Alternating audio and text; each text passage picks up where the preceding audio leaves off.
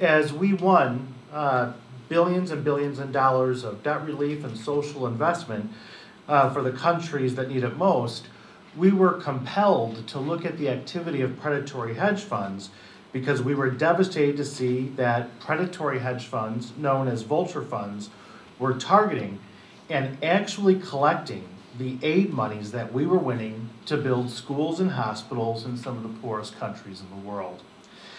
In 2008, and again, this is a small selection of hedge funds, the ones that we call vulture funds.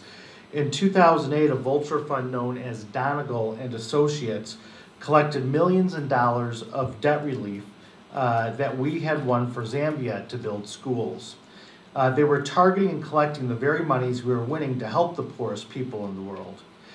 As an aside, as actually was alluded to by some of the previous speakers, these predatory hedge funds were collecting debt relief aid monies that were funded by U.S. taxpayer dollars, but at the same time avoided paying taxes, U.S. taxes, by being domiciled in tax havens.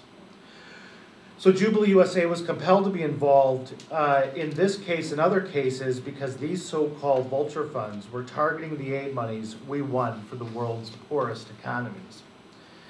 Further, the mission of our coalition is to protect the poor, and that became front and center in various predatory hedge fund cases because we're concerned about the precedent of hedge funds exploiting poor countries and being able to receive that money, and how they then are able to exploit debt restructuring and other laws to further continue that type of behavior. So, that brings us to the question, more specifically, what is a vulture fund or predatory hedge fund?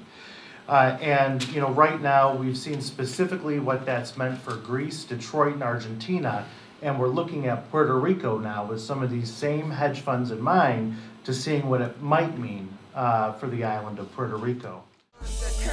Under the surface makes the mainstream get so nervous. It's time for purpose, for news to serve us, not with propaganda they use to hurt